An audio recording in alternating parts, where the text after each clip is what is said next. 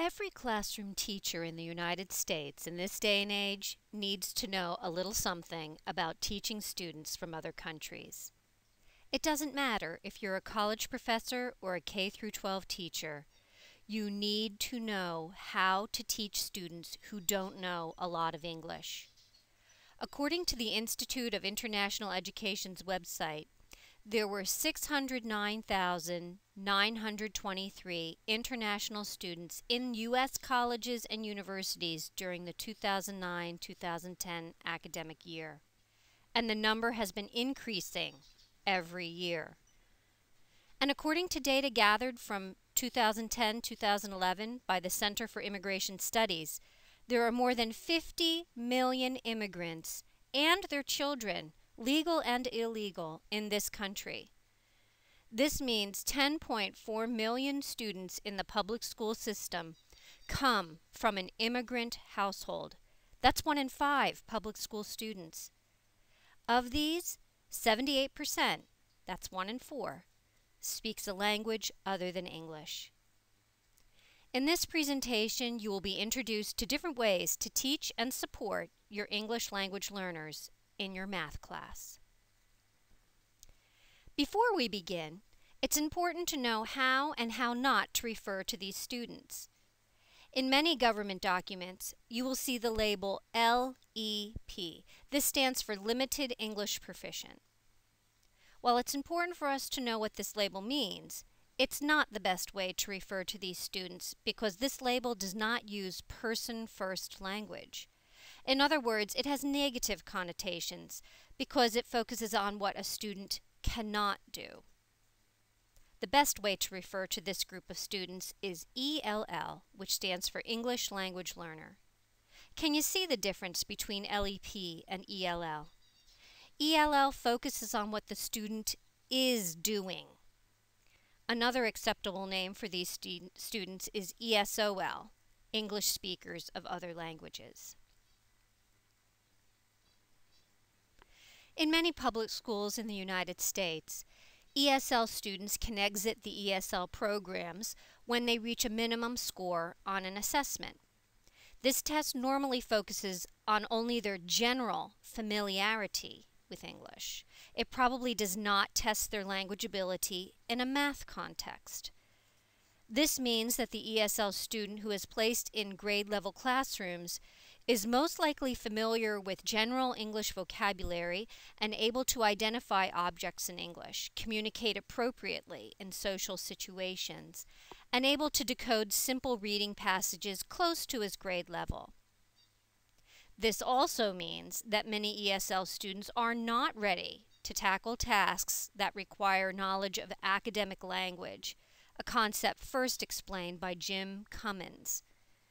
Students without academic language will have a hard time mastering content areas, not only because it takes at least 5 years of instruction to acquire enough academic language to succeed, but also because content area mastery requires that the student be able to use English as a medium of thought.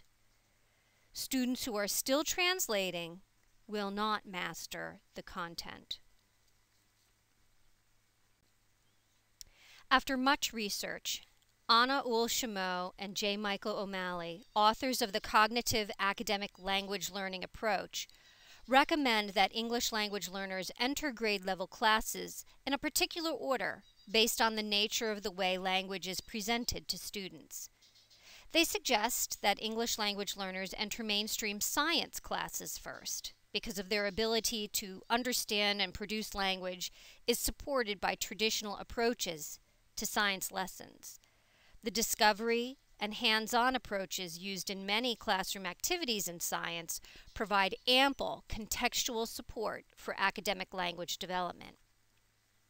Then Chameau and O'Malley say students can enter mainstream math classes because math has its own unique language, especially in solving word problems. This math language has fewer demands than the language used in other content areas, so it's comparatively easier for students to manage. After that, ELL should be introduced to mainstream social studies classes, and last, language arts, because the language demands in the reading material used in those classes is quite high. When ESL students are in an intensive ESL class, their teachers help them to develop the 4 language modalities or language skills: reading, writing, listening, and speaking. All 4 language modalities are used in math classes, so math teachers are also English teachers in that they require students to use listening, reading, writing, and speaking throughout the class. It is probably pretty obvious that students will use their reading skills in your class. They will need to read explanations, examples, and problems in the textbook, including word problems. All 3 of these features will use specialized vocabulary, another aspect of language usage. They will also need to listen to you and to their classmates, explain math concepts and principles. You will also orally dictate numbers and perhaps shorter word problems, so their listening skills must be well developed to catch all of that information. But students also produce language in your class, and you should support their efforts. They speak quite a bit, and they should get guidance and feedback from you about their attempts at it. Students will answer questions orally and ask questions for clarification. You may ask them to explain how to solve a problem. At the end of class, when you're checking for student understanding of a new concept, you may ask a student to describe the math application. Beginning and intermediate proficiency ELLs will have problems saying words for numbers and number sentences. Students take lots of notes in math class. This is writing. Many teachers also ask individuals and groups to write their own word problems. That activity calls for an integration of skills. They have to use speaking, listening, writing, reading, and math all at the same time in that group work.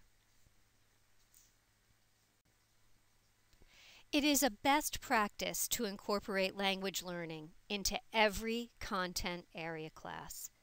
This inclusion helps both your native English speakers and your English language learners develop their language skills. Both teachers and students should be using more academic English in the classroom.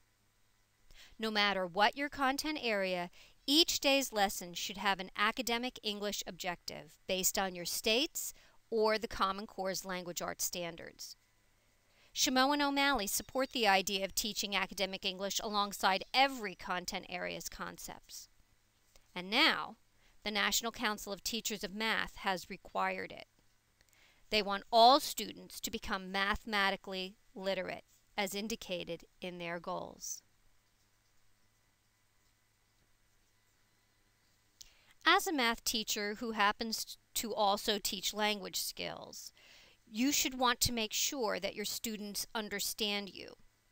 So let's spend some time now discovering what is difficult in math for ESL students.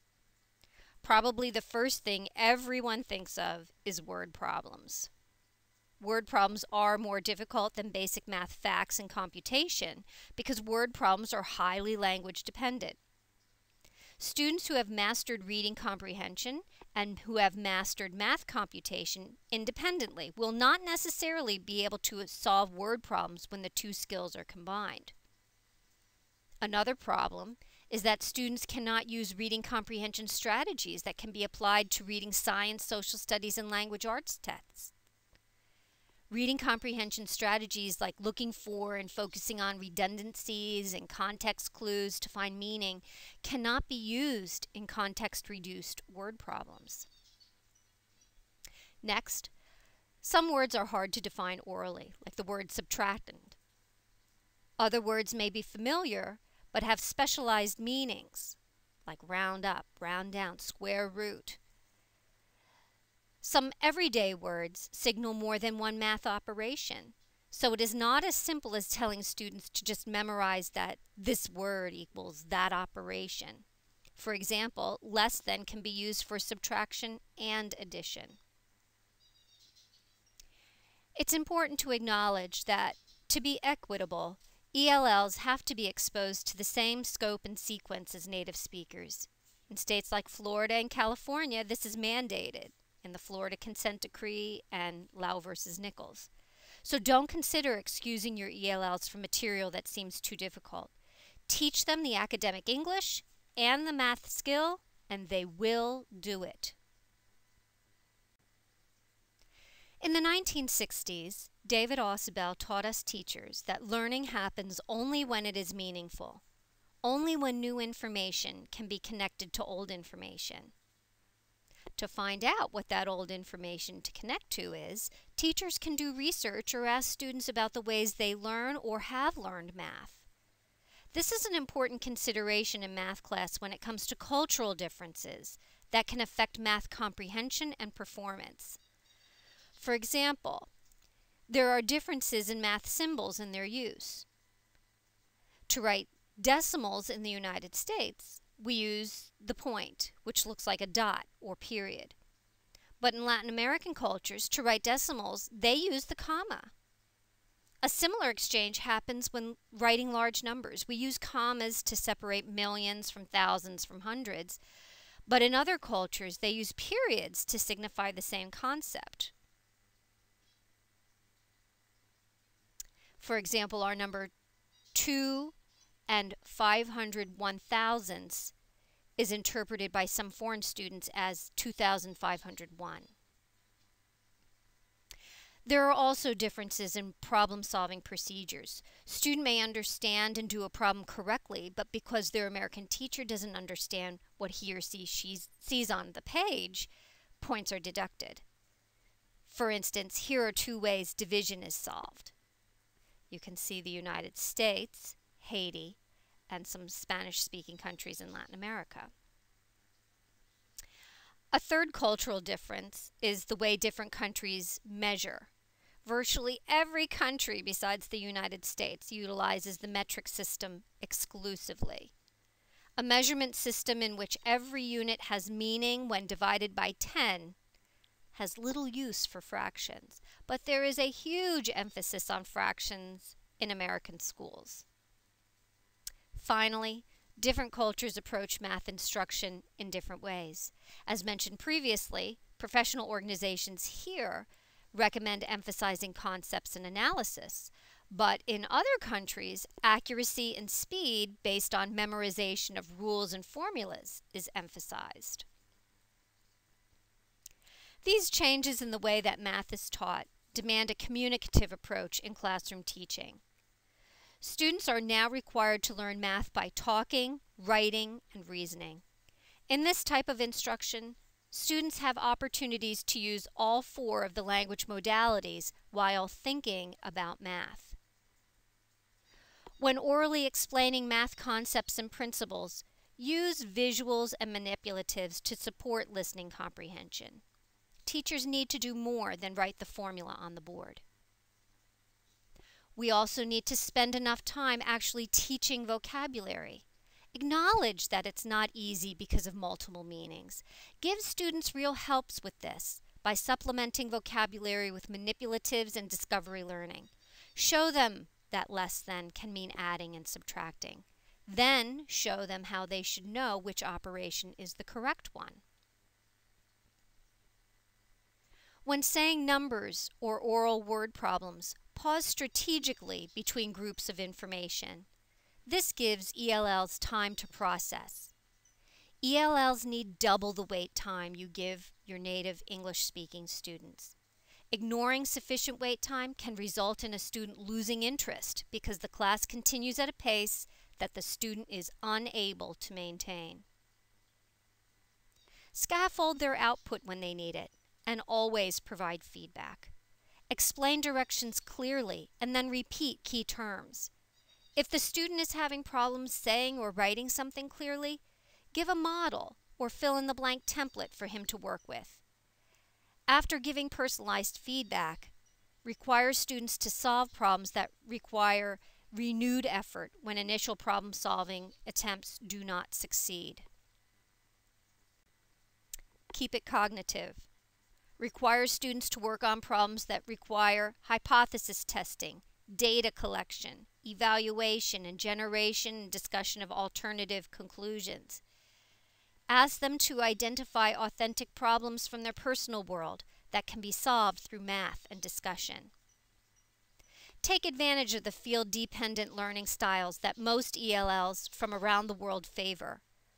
Let students solve problems in cooperative groups to generate success. Students can discuss their interpretation of the problem, identify steps that are necessary to find the solution, test out different approaches, and check their answers. This extended practice in English will help develop their academic language skills, their learning of math, and their thinking in English. Teach your students learning strategies to use so that they can solve problems independently. Learning strategies like organizational planning, selective attention, monitoring comprehension, self-assessment, resourcing, grouping, note-taking, elaboration of prior knowledge, deduction, induction, imagery, auditory representation, and making inferences will help. Be aware of the concept of saving face. Students from Eastern cultures will try to appear to understand the meaning of a problem or communicate that they understand how to solve the problem because they don't want to embarrass themselves and they do not want to embarrass you. You might be embarrassed because their lack of understanding shows that you didn't explain very well. When they persist in finding an incorrect solution, you need to intercede and reteach, supporting your language with visuals, manipulatives, realia, and props, as well as other verbal and nonverbal modifications. Teachers should use a varied approach when assessing math. The variety of assessments helps the teacher to get a better picture of the student's understanding. Using allowable modifications for ELLs when tests are given will help increase student scores. If you use simplified English for test instructions or in word problems, students can focus on the math rather than the language.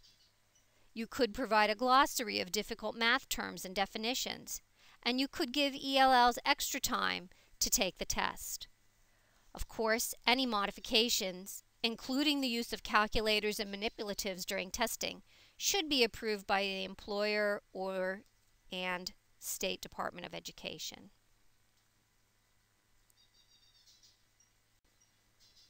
To see how local schools are responding to the National Council of Teachers of Mathematics call, go to the websites for Palm Beach and Broward County school districts. There are also some websites listed here covering some of the topics brought up in the lecture. I hope you are now inspired and encouraged to work with your ELLs and help them be successful.